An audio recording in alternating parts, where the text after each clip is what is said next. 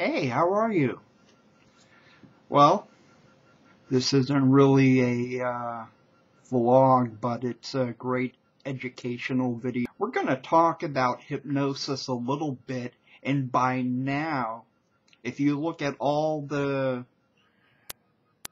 videos I made, like going 50 back, I say, if you have not ever been hypnotized, please listen to this, and it's like a 35-minute recording. And I am very serious about that. If you have never been hypnotized, or if you want to learn more about it, you must listen to that. And I'm also, and I might even make a separate video on this, we're going to talk about those who should not ever go into hypnosis unless explicitly there's a note from your doctor. I mean, these are just common sense no-nos on who not to put into hypnosis. This guy here, Adam Eason, he's a friend of mine. This is his website, but I'm going to go to another website too. So you don't think, you know, he might be against certain types of people. It's not that at all. But I will tell you, now this doesn't completely, it doesn't completely match me, as I'm not a complete beginner. Because I think he's talking to a lot of beginners. But yes, so this is what he tells students. And again, students, these are those who are just getting into it. And I do have problems with pop-ups and all kinds of crap on my computer. I need it fixed. I need my friend Steve with the long hair to come over. It says, at this stage, avoid anyone who you don't feel comfortable working with. That's true with any profession. Avoid anyone who may abreact, and I've talked about abreactions. Maybe you sense their emotions are close to the surface. Do not work. Hang on, damn it. Alright. Sorry. Do not work with anyone with severe psychological disorders. For now, he says. And when we say that, we're talking about the major psychological disorders, like schizophrenia, schizoaffective, some bipolar, people who are actively delusional, who might think the CIA, the mob, or whatever is after him, those who are actively hallucinating, they're hearing voices, seeing things, never work with those people. Those who are actively abusing drugs, and that includes alcohol and marijuana. Okay? Hypnosis and hypnotherapy traditionally deals with neurotic disorder and neurosis, which is more of the mild psychiatric disorders.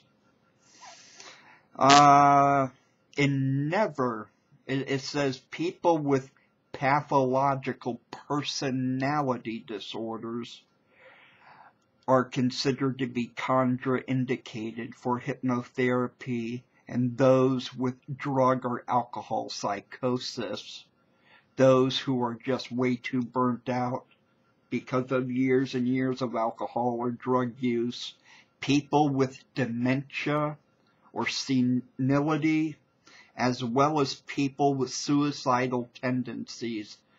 all of which in the first place need to be referred to their doctor or ideally a psychiatrist. So if there is anyone who has severe psychiatric disorders, those who are actively under the influence, yes, marijuana counts, of alcohol or drugs,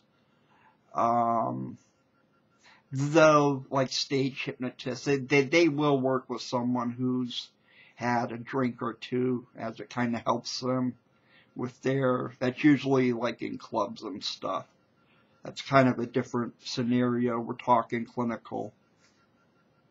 But even the stage hypnotists, they have to be very careful.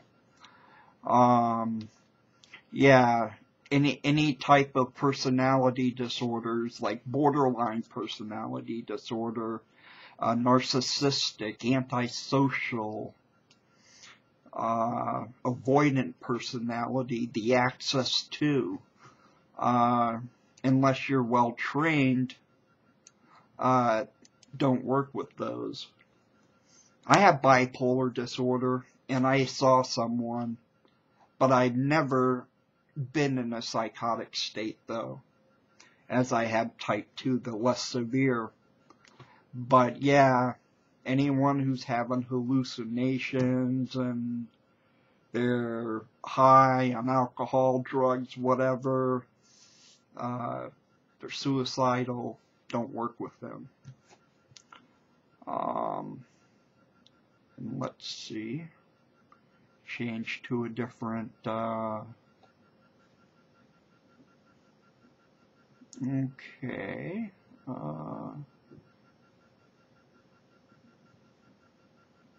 okay, we'll go here.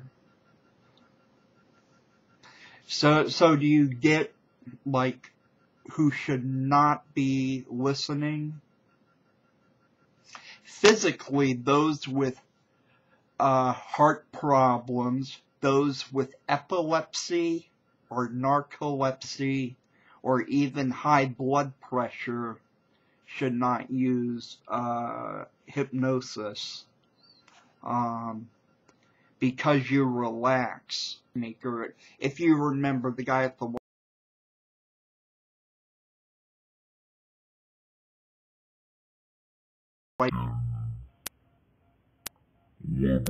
more precautions, not really watching him and everything, because what can happen is you can relax too much and your heart will go down. Same thing with blood pressure. When you're so relaxed, your blood pressure might go down too far. And so on. So yeah, those with heart problems, epilepsy, that's why blinking lights and mechanical hypnotic aids, they say don't use. Look at the blinking light. I mean, that can really cause a seizure. Here, we could talk about elements of hypnosis. The first, obviously, is suggestion. The second element is focus of attention. That they must be focused on your attention.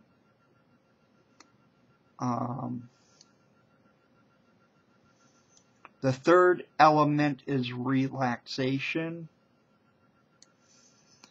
The fourth is imagery. It says imagery is the fourth key to the hypnotic induction.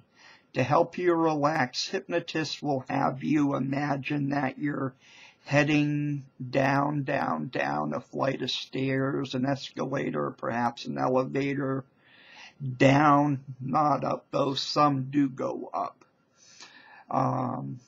you'll be given a countdown as you get closer and closer to the bottom, and by the time you've reached the very bottom, often at the count of 10, you'll feel that you're asleep. Before the show or session ends, the hypnotist will take you back in reverse order, out of trance, up and up. And listen to this. It's when you think that you're asleep that the mystery begins. If you were truly asleep, then how could you possibly obey the hypnotist's instructions? Because you are incapable of moving while you are actually asleep, unless you have a sleepwalking disorder. You wouldn't hear what the hypnotist has to say. Alright? Now, I want you to see this. And while going to sleep is not good, I'm going to highlight this.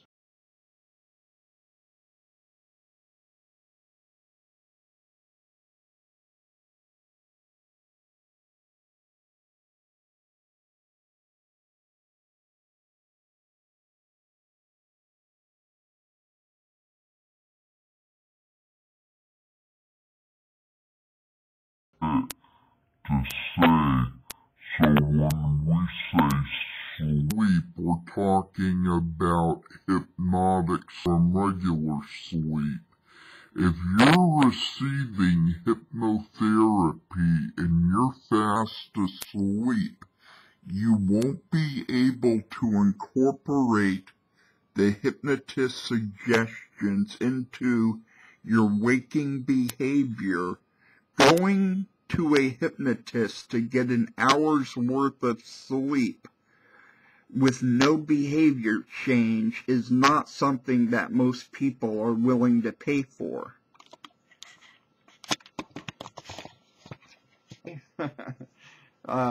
So you see what I mean? You know, it's not me being an ass or anything when I say don't fall asleep. Unless it's specifically for sleep, and I have about 13 of those videos. But anytime you listen to something for behavioral change or something, it's best to stay awake. Hypnotic sleep is good. Hypnotic sleep is like being in a daydream, being in the subconscious part of your mind, which happens during the hypnotic induction. Also, things that can cause people to fall asleep. Overly long hypnotic inductions can cause people to fall asleep. So it's not always on the people. It could be the hypnotist. But where I am here, not seeing you, not knowing the type of person you are, I can't really judge the type of induction that would be good for you. Unless you wanted a session via Skype, hint, hint. And we talked and whatever. The hypnotic induction that most hypnotists use, and it's kind of sad, because it's one that does make people fall asleep the most, is the long body part by body part relaxation. The Dave Ellman, if you do it good enough and you've practiced it, people should not be falling asleep, because that's an actively involved induction where they have to open and shut their eyes, where they count backwards actively, and so on. But you get that deep somnambulism. So that's why I love using the Dave Ellman induction. It's less likely people are going to conk out on me. So yeah, those are some hypnotic learnings for you, if that makes any sense. Yeah, so I hope everyone's doing good, and I want to thank all of you for your donations. That's too kind. I love it. And if you want to donate to my PayPal, my email, which is my regular email as well, is Eddini, EDDINI_81976 at yahoo.com. Yahoo! All right, God bless.